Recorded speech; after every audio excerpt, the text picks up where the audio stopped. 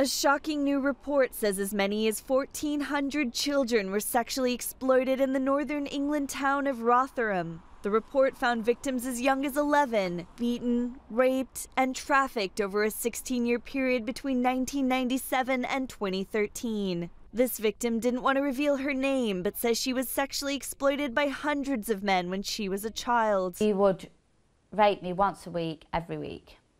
And then that's when he started to gain control over me, and when I started to fear him, and not just him, but everybody else within that gang.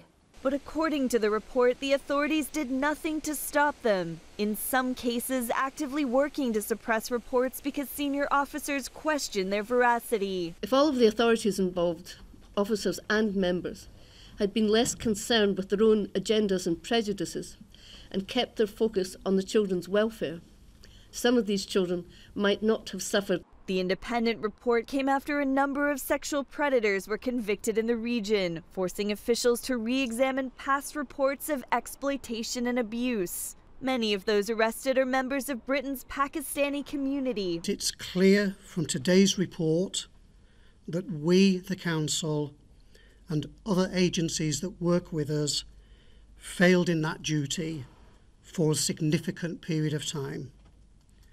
For this, I am deeply sorry.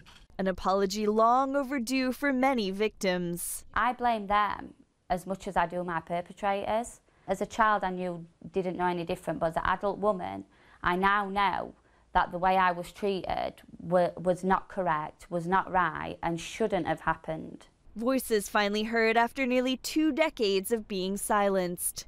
Maggie Mazzetti, Associated Press.